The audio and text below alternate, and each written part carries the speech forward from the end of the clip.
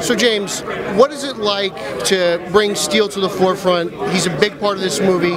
He's the fan of the movie, in the movie. What is it like for you to give him some time to shine? It was gratifying. I mean, that's part of the reason we set him up in Throne of Atlantis, was that I knew eventually we would tell the story. And I thought it was important to establish a continuity for the fans, even though they didn't realize it at the time. And so he's one of those characters, we've done him before. He was on Superman the Animated Series in an episode, and we made sure he was part of the Justice League and Justice League Unlimited. So, you know, he's a great character. He's kind of DC's Iron Man in his own way.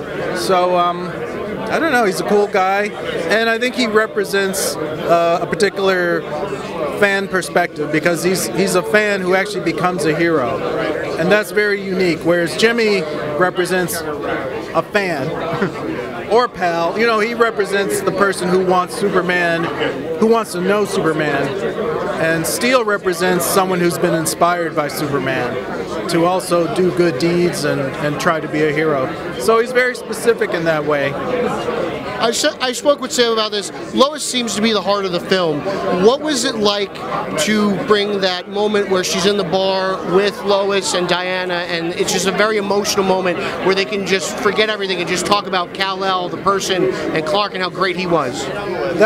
That was a scene I specifically asked for. I didn't want, because of the way we had to do it, we had one movie where Superman and Wonder Woman were dating, and then we had the next movie where suddenly they haven't been, and Lois is in the scene and in the picture. So I wanted for the audience to feel that Lois and Diana were okay and actually capable of being friends around Clark, meaning I didn't want them to be adversaries. I didn't want it to be a competition, which is also why we had Lois appear in Throne of Atlantis, and we planted the seeds of her attraction to Clark even in that movie.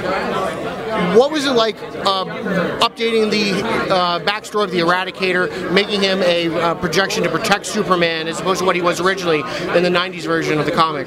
Well, we have a thing called the squint test, and if you can describe a character on the back of a business card, that's a good description. The 90s version of Eradicator would not fit on a box of business cards. So we had to like compress him, you know, and yet keep his motivation at least close. He had to be from Krypton, or be a representation of Krypton, and there had to be a reason why he was acting as Superman. So we came up with kind of our own version of that. I prefer it. Oh, yeah, simpler. Thank you.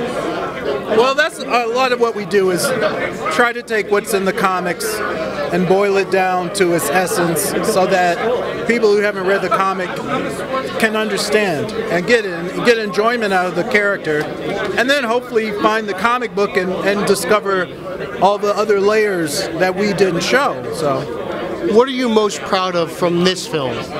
I'm proud that people actually were genuinely moved by Death of Superman, and then this film, when they had already seen versions of this story before.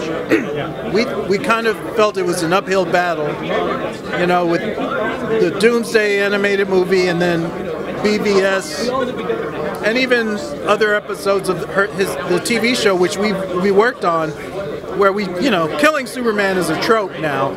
So to make that resonate with people, yet again, I'm gratified by that.